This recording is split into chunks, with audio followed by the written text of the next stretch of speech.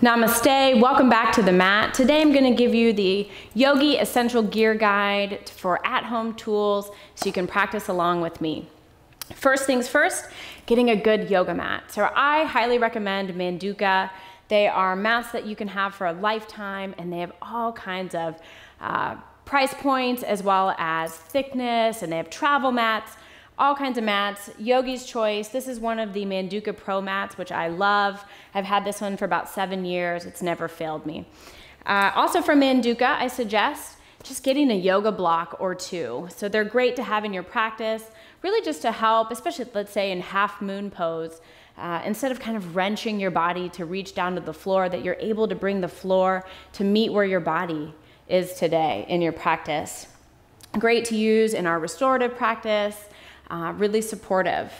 Also from Manduka, I have a blanket, which I love. These are nice wool blankets, but really any blanket will do. They don't have to be yoga specific, but one that you're able to fold up and make nice and even will work just fine. Right over here, this is from Rad Recovery. This is the myofascial set that I use in the myofascial release classes as well as some of the recovery classes. This is a great set. Again, I'm going to put all the links to all of my favorite Yogi Gear Guide tools on the website, but you get their Duo Ball, one of my favorites. This is really versatile, as well as the Rad Green. I call this the medium ball.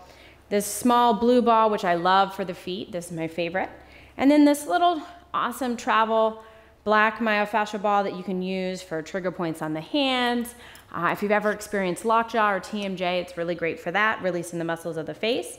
And it comes in this handy dandy block, so kind of holding everything together. Again, this is on Rad's, and I'll put a link to everything.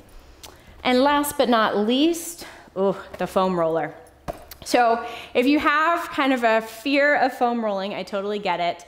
However, the company, The Melt Method, came out with a really fantastic foam roller. It's really soft and approachable. So we're kind of throwing out that idea that foam rolling needs to be painful, that it really can be gentle and really allow the body to recover even deeper. So highly recommend the Melt Method foam rollers, and I'll put a link up to that as well. That is my Yogi's Gear Guide. You see everything that I have here. These are all the tools that I'll use so that we can practice together. Namaste.